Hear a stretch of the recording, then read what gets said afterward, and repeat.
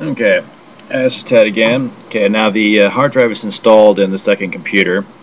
I already have PCI Inspector on here, so we're going to open it up and give you a quick walkthrough on how this works. Now, first when you open it up, it's going to give you your choose language, and just go through that, whichever language you're using. Selecting English here. Now, here's the three options. You have recover deleted files, find lost data, and find lost drive. Now, if you're just looking to recover your data, you want to go for the second one here.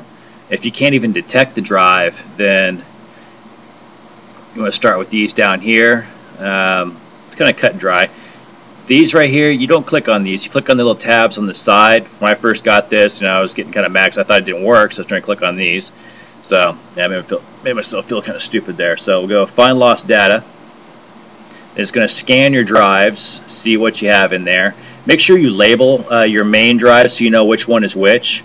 So these ones here, like main drive, that's my primary drive, and the local drive that I just installed, the crashed one, that'll be in drive E. So I'm clicking on that, but you want to go into hit your start menu, go to my computer, and look at your drives just to make sure you're clicking on the right one. Then green check mark. Now it's going to go through, start collecting all the data, see what all's on there, and give it a minute, and it'll start walking through all of it, find out what we want to save and what we don't. I've already gone through this drive with another program. I haven't used PC Inspector on this one, so I'm kind of interested to see how it's going to handle this, because this drive is really messed up. I got it out of a old computer that I picked up for 10 bucks at the Goodwill store. Just kind of an old habit, just pick up these old busted computers and get them working again. I'll usually just give them away or sell them back for whatever I bought them for, just for the hell of it, something to do.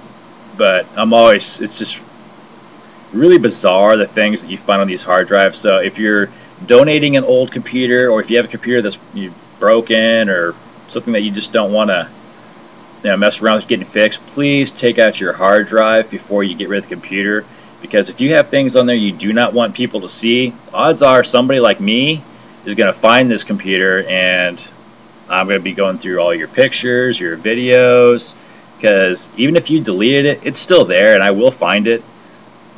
I normally don't bother looking at pictures and stuff anymore. I just delete them right off the bat, because some of the stuff I've seen in this computer is just disgusting. So I really don't want to see it. I just want to get the damn thing, working properly again, and that's it. Just have some fun with it.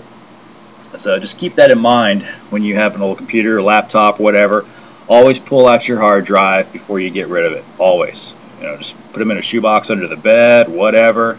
The only way you can really get your data off these hard drives is take it outside in the driveway, just beat the hell out of it with a rock or a hammer or whatever. Just physically destroy the drive. Then your data won't be recoverable. And I've known people to put high-powered magnets over them, drill holes in them, take them out back with a sledge, take them out for target practice when they go to shooting range, stuff like that. Then you hear about all these people in court, like high-profile court cases.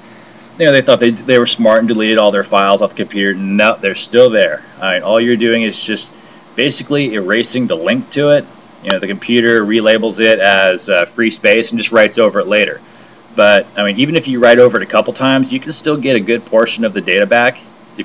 Sometimes you can't, but it just depends on how many times it's been rewritten.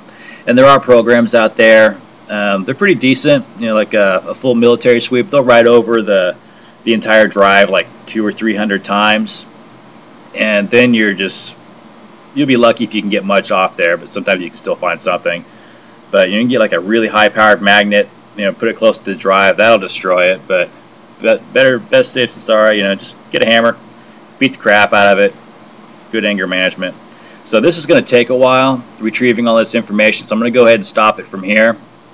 Like I said, I'll put the link for this on there. Just remember the name. It's PC Inspector File Recovery. It's free software to use. Not too bad. If you have any questions or you're having some problems with it, let me know, and I'll find a solution for you, okay? Have a good one.